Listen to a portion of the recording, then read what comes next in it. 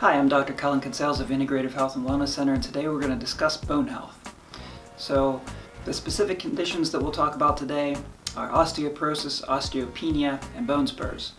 So, osteopenia and osteoporosis are both conditions which involve the demineralization of your bone and the weakening of the bone tissue itself.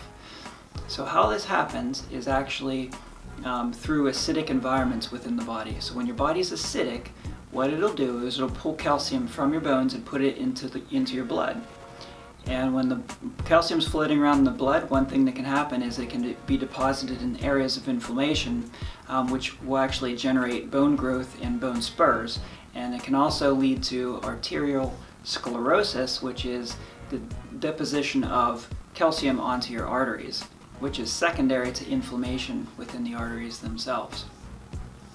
So, our bodies are very acidic today, and one of the main reasons for that is that we eat a very highly acidic diet. And what I mean by that is that we're eating foods that break down into sugar very rapidly, and through that sugar breakdown process, hydrogen atoms are released. When hydrogen atoms are released into an environment, the environment becomes more acidic.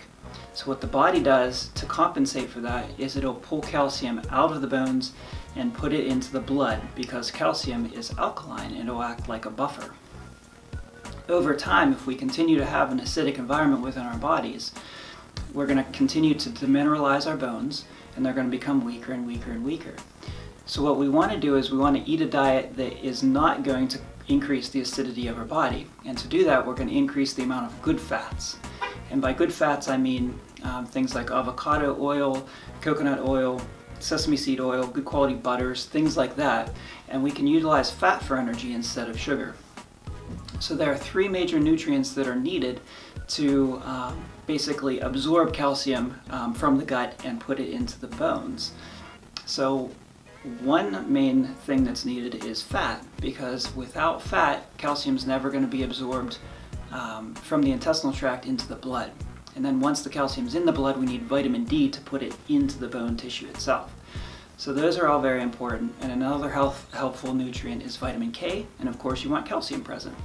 If you're going to supplement with calcium, the best form that I feel is most easily absorbed by the body is something called calcium lactate. Not so much calcium citrate. It doesn't work as well, so check your bottles if you're supplementing with that. One of the best meals that you can have that would be high in calcium and fat would be some good sauteed kale with a lot of good quality pasture-raised organic butter. Butter is going to be very high in vitamin A, D, and K. So that will really help your bones out. Exercise would also be very important, because the more bone muscles are pulling on your bones, the more your bones are going to reinforce themselves and thicken and strengthen themselves up. And then organ function is also going to be very important for bone health, because we want to balance our pH levels not only from what we're eating, but we want our organs to do it themselves as well. And the main organs that balance our pH are our liver, our kidneys, and our lungs. So those are very important.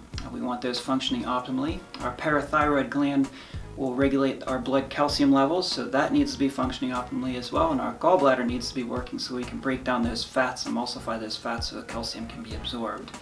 If you need any help with those things, we're here for you. You can give us a call anytime, and I hope this helps.